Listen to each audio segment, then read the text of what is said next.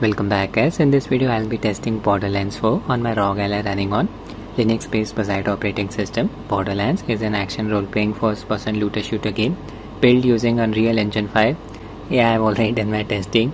This game is very demanding on the GPU on Ally.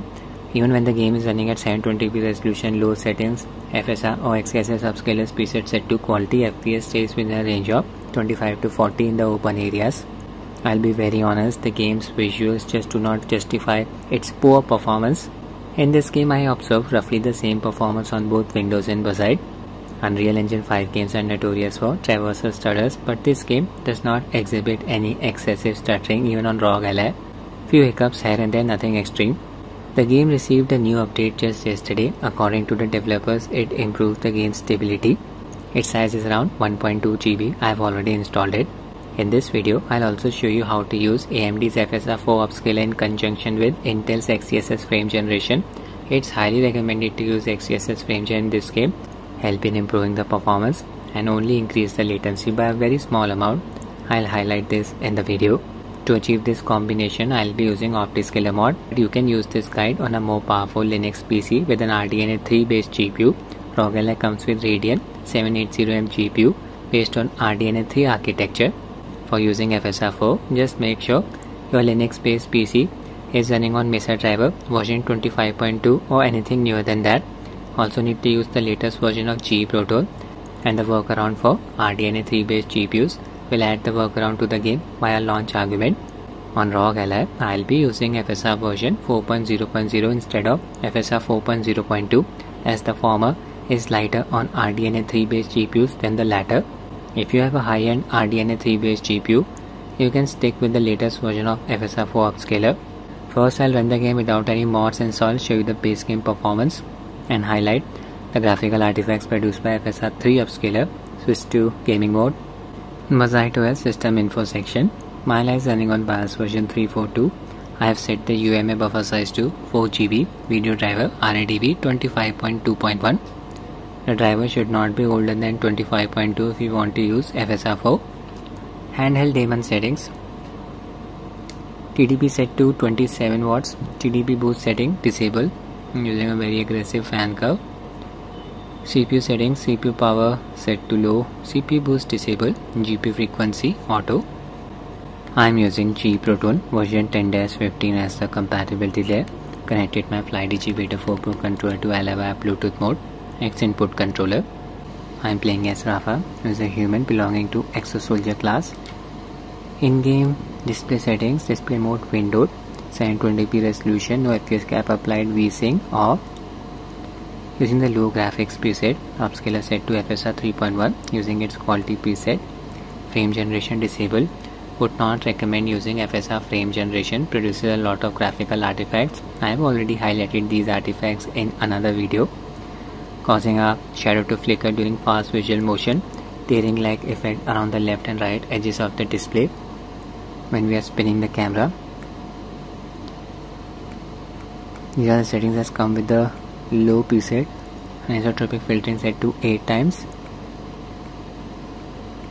Motion blur disable. Motion blur amount set to nil. That's it. Performance QM settings. Overlay level set to 3. Frame limit 120. Variable refresh rate enabled. I'll quickly highlight some graphical artifacts. Just observe the ground textures here. I'll move in left and right directions. As you can see, the textures, they are producing that ugly shimmering effect. The entire game world shimmers and you use FSR 3.1 Upscaler in this game. See, switching to FSR 4 Upscaler will fix this graphical artifact. Bad image stability. Now just observe the weapon's iron sight. Yeah, there is some coasting present around it when I spin the camera. See, this coasting effect is even produced by DLSSG Upscaler, and yes, even FSR 4 Upscaler will produce it, caused by temporal upscalers. Okay, I'll just engage in combat now. There's a campsite nearby, flying creatures. FPS, oh my god, 29. Not hitting the GPU bottleneck here. use my grappling hook. It's a big area, yeah, 28 FPS. Game world is really very big. You can traverse it using a vehicle. You can use a grappling hook to cover longer distances. I'm just looking for some NPCs. FPS in this game stays in a range of 25 to 40 for the most part. Combat started.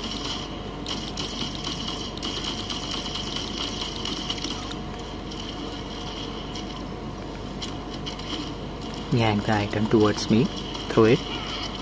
Just use my skill. Yeah, check out the HUD element here, it's exhibiting some coasting.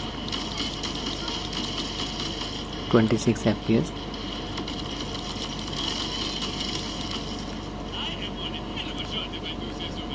Audio is not stuttering. Game does not exhibit any excessive stuttering.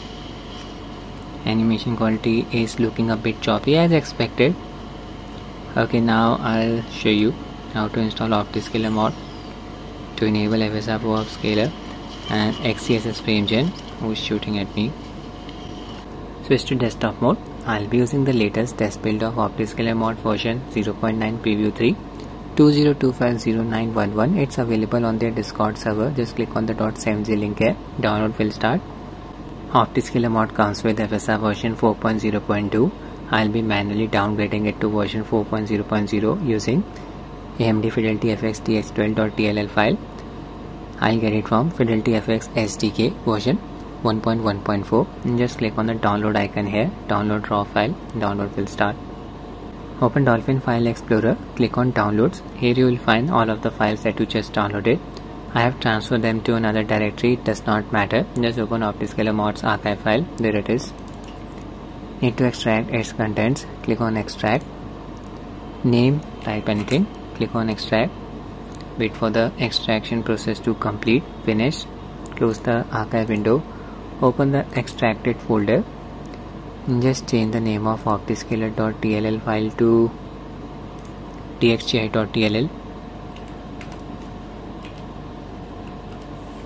Now just copy the highlighted files. libxcss.dll. This is XeSS super resolution. libxcss_fg.dll frame generation file. dxgi.dll file. Copy all of the DX12 versions of Fidelity FX DLL files. Vulkan version of Fidelity FX not required. Nukem 9 Smart not required. Fake NV APIs. By mistake I double click. libxcll.dll file. Low latency mode. DirectX LAN version of XeSS not required. Optiscaler.ini file. Fidelity FX DX12. Fake NV API.ini file. Right click, copy. Select the game in your Steam library. Right click, manage, click on browse local files. Open OGame folder. Open binaries folder. Open Win64 folder. Paste everything here. 10 items. Apply to all. Overwrite. I'll highlight all of the files. Now we just need to open optiscaler.ini file and change one setting. Here all of the files are present. Open optiscaler.ini file, click on edit, click on find, just type FSR4 and hit enter key twice. Need to set FSR4 update to true. Now click on save, close. We need to add a launch argument to the game. It's basically the workaround for RDNA 3 based GPUs. Select the game in your Steam library, click on the settings cog here, click on properties, click on general under launch options, add this line of text. I'll provide it in the description of the video. You can copy the line from there and then paste it here. Make sure you are using the latest version of Proton. I am using Proton version 10-15. You can download Proton for free from Proton of Qt app. At this point, if you run the game, you will be able to use FSR version 4.0.2, but I'll manually downgrade it to version 4.0.0 as it is lighter on RDNA 3 based GPUs. then the latest version of FSR Upscaler. Just copy FidelityFX ts12.dll file that you downloaded from FidelityFX SDK version 1.1.4. Open the games install directory, open OGame folder, open binaries folder, Win64 folder, paste the file here, replace the existing file, override. That's it. I'll switch to gaming mode, launch the game. In-game settings same as before, display mode set to windowed. Don't run the game in full screen mode if you want to use XeSS Frame Gen. 720p resolution, VSync off, no FPS cap applied. Using the low graphics preset, Upscaler set to DLSS, this means Optiscaler mod is working. Using the Upscaler's quality preset, Reflex enable, mod will replace Reflex with XeSS low latency mode, everything set to low, motion blur disabled. Once the game loads up, just open Optiscaler menu by pressing the insert keyboard key. There it is. I'll just increase its size. Click on the drop down bar next to menu UI scale. Set the value to 1.2, much better. Change the upscaler from this drop down bar. Next to change upscaler, select FSR 3.x/4. Click on change upscaler. Yeah, it changed to FSR version 4.0.0. Display may freeze for a few seconds, do not worry, audio will still be playing. Just wait for the display to work again. Game won't crash. Current model used is 1, which corresponds to the quality preset of DLSS Upscaler. Input, in-game DLSS Upscaler, DXGI spoofing on, auto exposure setting is on. Okay, I'll just enable Optiscaler's performance overlay, expand FPS overlay section, check the setting, FPS overlay enabled. Full plus graph, change its position top right, not bottom left, my bad. Save INI first. I'll play the game without frame generation. Yeah, here FPS is close to 30. With FSR 3.1 Upscaler we were getting close to 33 FPS. Now just observe the ground texture in the background. I'm just moving left and right directions. That shimmering effect is gone, nuked, non-existent, all thanks to FSR 4 Upscaler. See, but some ghosting is still present around the iron sights of the weapon during fast visual motion. See, image quality is looking sharp, sharper than FSR 3.1 Upscaler. I'll engage in combat now. Enemy nearby. The hell is this thing?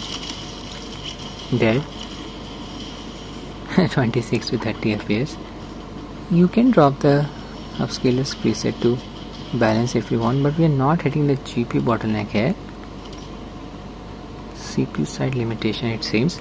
Okay, now I'll show you how to enable XeSS Frame Gen. This game supports DLSS Frame Generation and a Streamline version newer than version 2.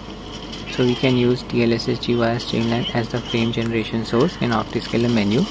This way we won't be required to deal with hotfix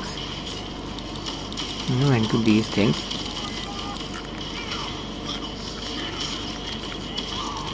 There. Open Optiscaler menu, click on the drop down bar next to FG source, select DLSSG via Streamline as the option, click on the drop down bar next to FG output and select XeFG as the option. Now just click on save INI, close, restart the game, play. Open the game settings after restarting the game and make sure frame generation setting is enabled with the upscaler set to DLSS. Apply. Once the game loads up, just open Optiscaler menu by pressing the insert keyboard key. Check this setting active under frame generation XeFG. Current Streamline FG state, yeah, it's on. You can check the debug view. These purple sidebars will appear. Flickering. If XeSS Frame Gen is not working, the sidebars won't appear at all. Disable them. New FPS increased to around 50. Check out the animation quality now. Much more than before when we had frame generation disabled. Character shadow, it's not flickering during fast visual motion.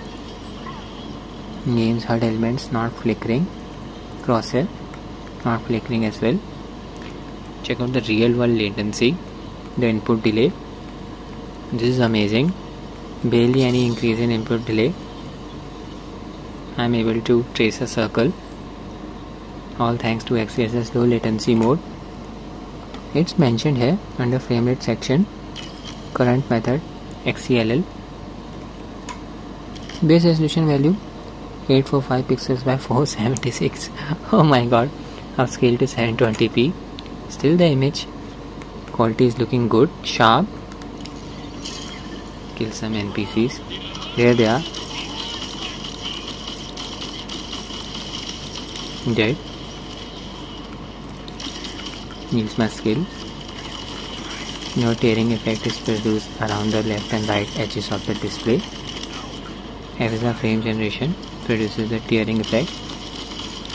Check out the frame pacing graph. Oh no, I died. Barely any stuttering. Very good results produced by FSR for Upscaler and XeSS Frame Gen in this game.